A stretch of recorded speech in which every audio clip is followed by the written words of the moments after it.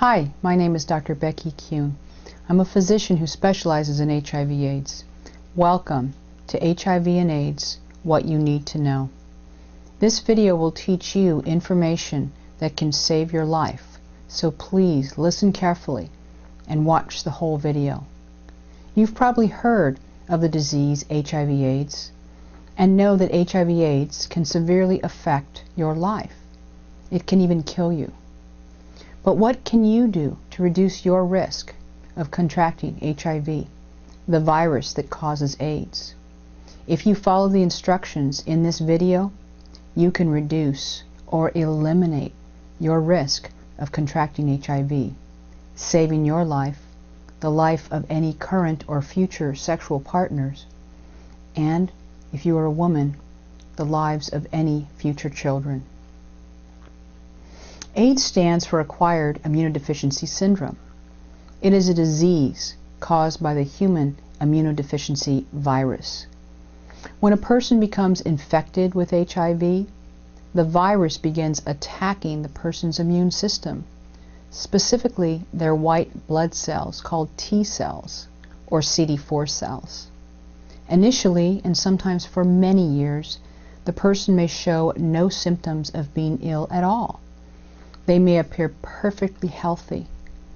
You cannot tell whether a person has HIV by looking at them. A person can be infected with HIV and not even know it.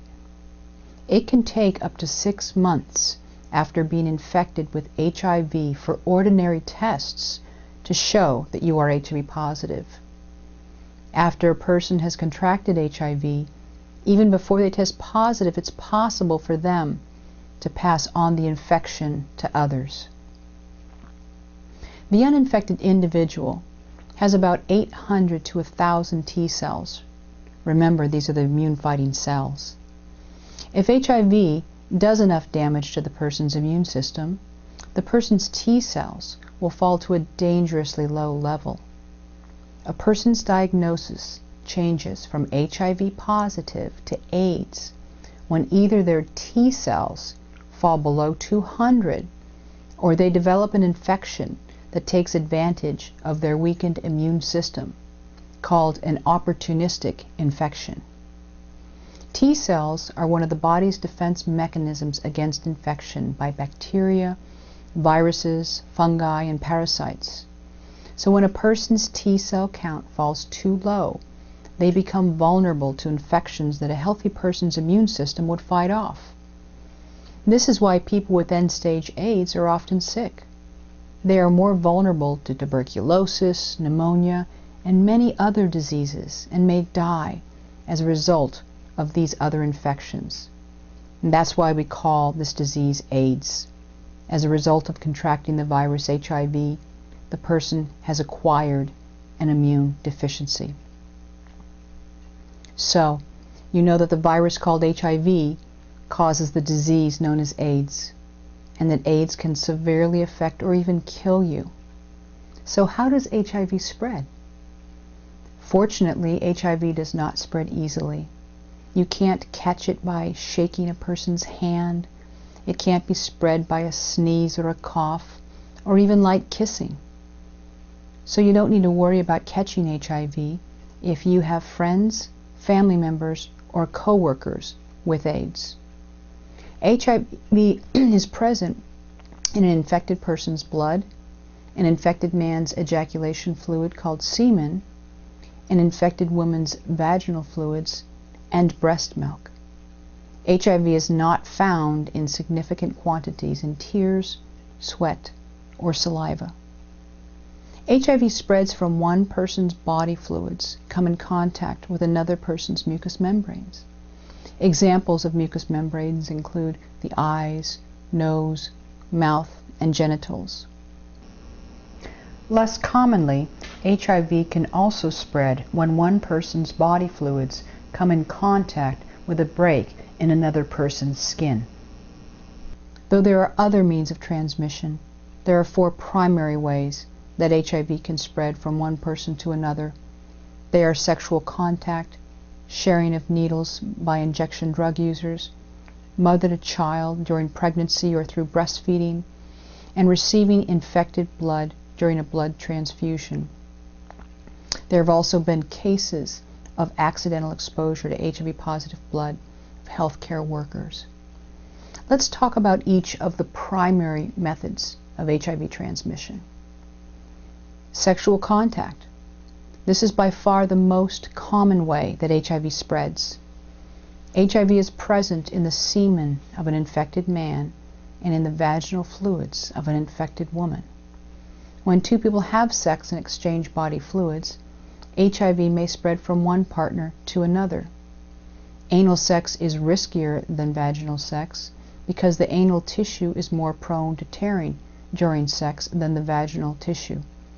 This also can expose an individual to the blood of an HIV-positive person. HIV is also transmitted through oral sex, though it is much less common. However, if you have contracted HIV through oral sex, transmission is 100% for you. Additionally, women who have sex with women who are HIV positive are also at risk of becoming infected through vaginal secretions, though it is much less common. Whether you have sex with men or women, the more sexual partners you have, the greater your risk of contracting HIV. What about sharing of needles by injection drug users? HIV is present in the blood of an infected person. If a person with HIV uses a needle to inject a drug, some of their blood gets in and on the needle. If another person uses that same dirty needle, the other person may contract HIV as a result. If you inject drugs, the best way to avoid contracting HIV is to use your own needles and not share them. What about mother-to-child transmission? If a pregnant woman is HIV positive, she places the unborn child at risk for infection, most commonly while passing through the birth canal, when the mucous membranes of the infant come in contact with the mother's infected vaginal secretions. After birth, if the child breastfeeds, they may become HIV positive through infected breast milk. A woman can reduce the risk of transmitting HIV to her baby by using antiretroviral medications under a doctor's direction. What about receiving a transfusion of blood infected with HIV? Early on during the HIV/AIDS epidemic, some people contracted HIV as a result of receiving blood transfusions. Today, in the United States and most developed nations, blood donors are screened for HIV risk factors, and all donated blood is tested for HIV, so the risk of contracting HIV via a blood transfusion is extremely low. It's also important to realize that you cannot contract HIV by giving blood, only by receiving it. So, the virus HIV causes the disease known as AIDS, and it can spread via sex, sharing needles, mother-to-child, or blood transfusion.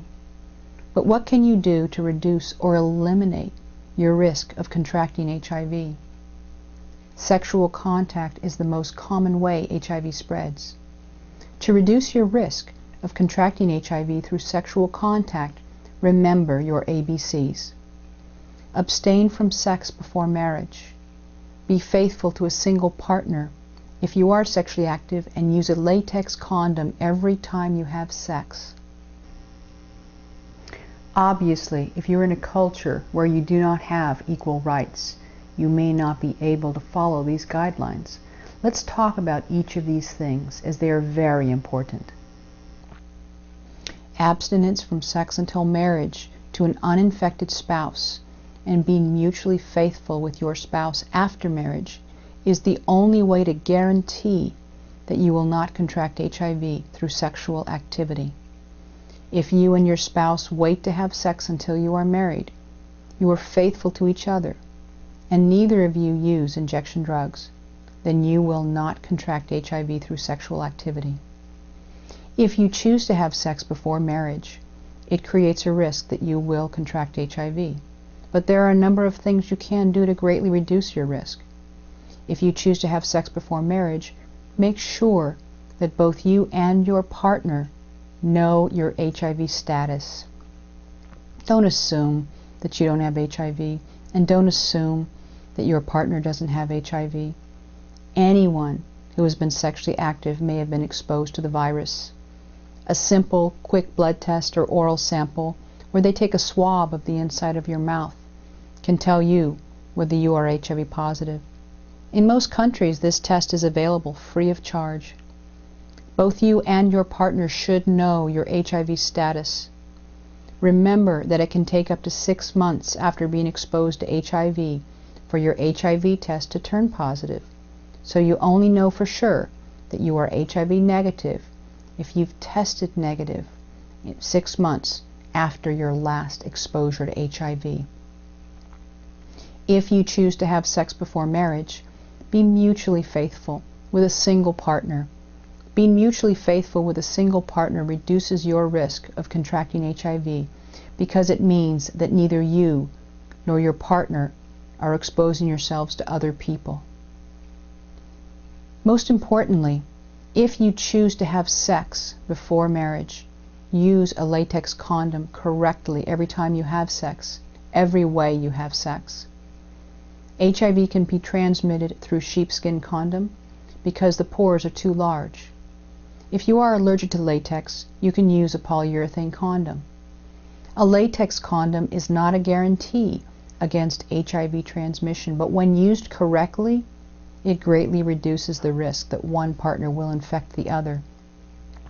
This point is worth emphasizing.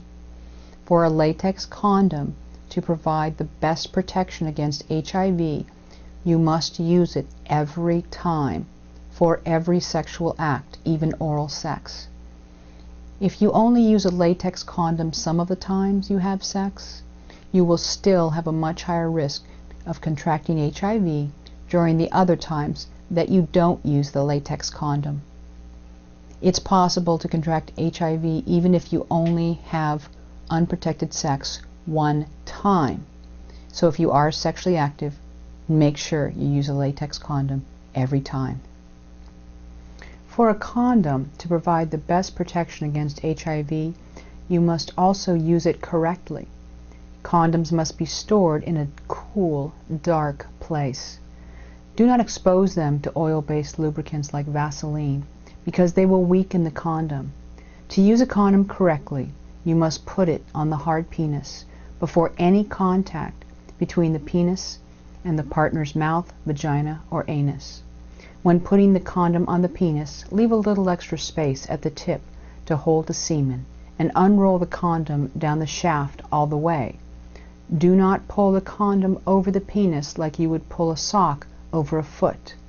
After the man ejaculates, he should hold the condom at the base of his shaft to make sure it doesn't fall off and immediately remove his penis from his partner before the penis becomes soft. This will reduce the risk that the condom will leak. Afterwards, throw the condom away.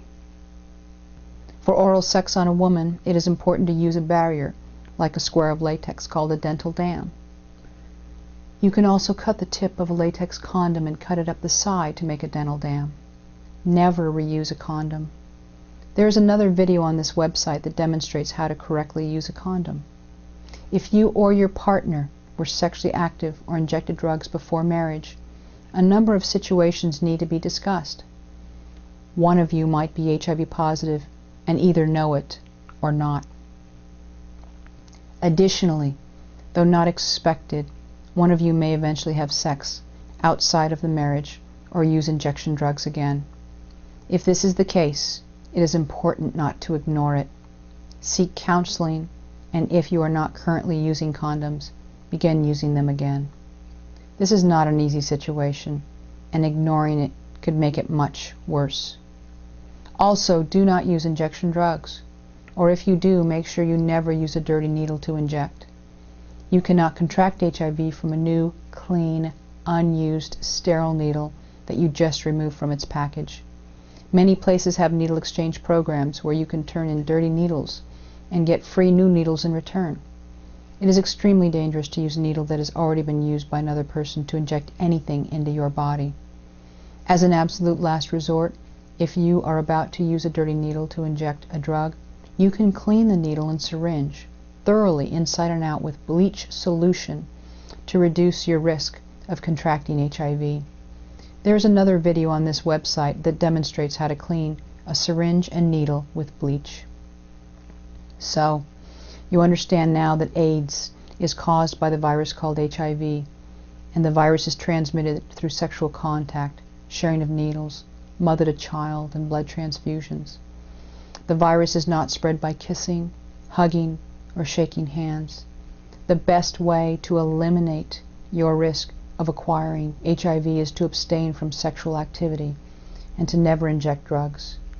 If you choose to be sexually active, you can reduce your risk of acquiring HIV by being mutually faithful with a single partner and using a condom every time you have sex. If you choose to inject drugs, you can reduce your risk of acquiring HIV by never sharing needles.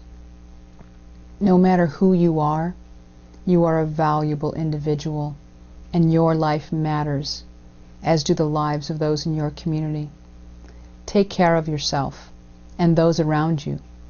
Make healthy choices that eliminate or reduce your risk of contracting HIV. For AIDSvideos.org, this is Dr. Becky Kuhn.